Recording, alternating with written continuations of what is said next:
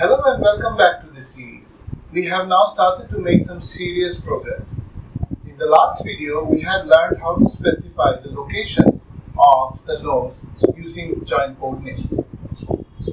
This forms the very foundation based on which a structural geometry is built. In this video, we will learn how to specify or how to define the members once the joint coordinates are defined. But before we go into that, please take a moment to hit the subscribe button if you are new to this channel and join us in this wonderful journey of learning structure analysis with STAAD.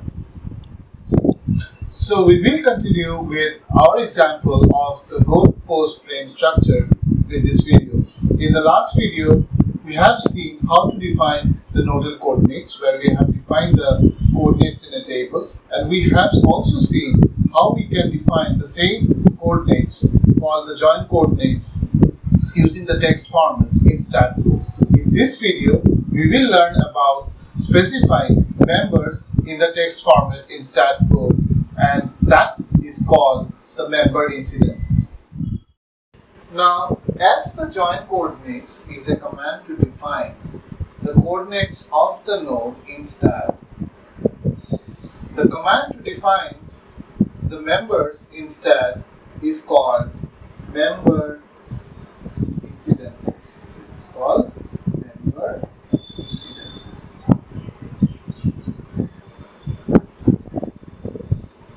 So, how do we define member incidences? So, for example, here we have drawn this frame, and we now know that member 1 is between node 1 and node 2. So, we write that as member 1 is between node 1 and node 2. So, this defines the member in STAAD. Let us separate this by a semicolon. The member 2 is specified as a member between node 2 and node 3. So, member 2 is defined between node 2 and node 3. Use a separator. And then we have one final member, member number 3, which is defined between node 3 and node 4. So, member number 3 is defined as between node 3 and node 4. So, this member incidences command here defines the member in STAAD.Pro. Now, the general definition, or the general way in which we can specify, or the general format rather, to specify the member incidences is nothing but we have to write member incidences,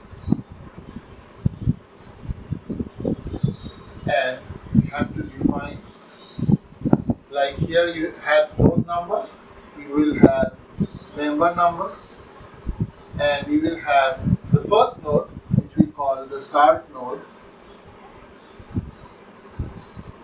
and the end node. So basically, if we start from node 1 is the start node, and end at node 2 is the end node. So we have to, for member incidences, you have to define member number, then the start node and the end node, and if there are multiple members, you have to repeat this command with a separator, which is a semicolon.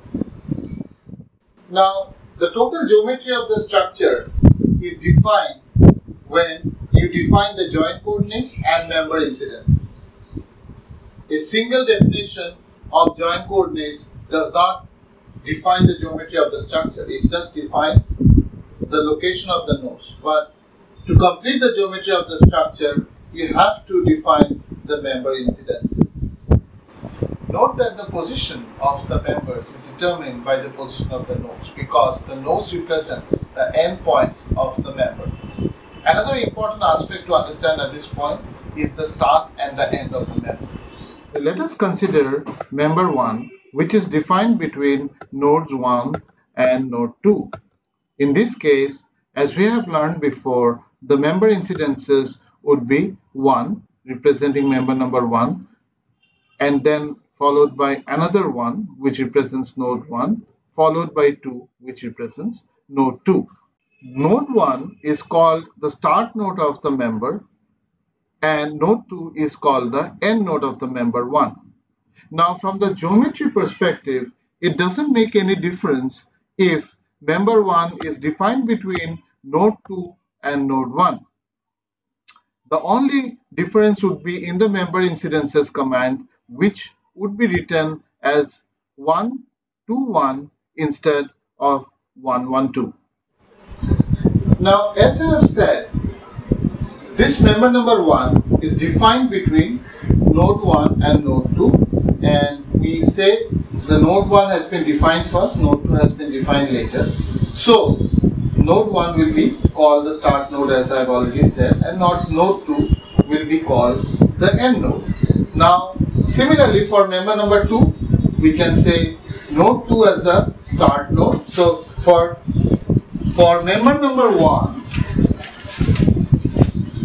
we have node 1 as the start node, and for member number 1, node 2 would be the end node. For member number 2 again, node 2 would be the start node, and node 3 will be the end node. Similarly for member number 3, node 3 would be the start node, and number 4 would be the end node. Now see, the start node and end node is basically after the member number, the node number that comes first or has been specified first, it's called the start node, and the node number that comes later is called the end node. Now the question is, if we reverse, so we can see geometrically that it doesn't matter whether we define the member from this to this or this to this. So if we reverse the start nodes and end nodes, say for member number 1, if we reverse the order, say we say number 2 is the start node and number 1 is the end node, then what is the implication? Well, from the geometry point of view, there are no implications. Only the definitions would change. In this case, instead of 1 being 1, 2, so the member number 1 having start node as 1, end node as 2, we just have to define a different command. So the start node would be 2 here, and the end node would be 1. From the geometrical point of view, as I have said, there is no implications. However, a reversal in the start and the end nodes of the member will result in a reversal of the local axis system of the member. We have not discussed the concept of local axis as yet, and we will see this concept later in the series. However, it would be sufficient to know for now that a change in the local axis system would result in the change of the representation of the analysis results, which is consistent with the local axis system of the member. For now, it's sufficient to know about the start and the end of the member. In the next video, we will discuss another important concept of defining a structure model using STAAD space and STAAD plane. I hope you have liked what we have discussed today. If you have indeed liked this video, please hit the like button and press the bell icon for more notifications from this channel. See you in the next video. Till then, bye bye.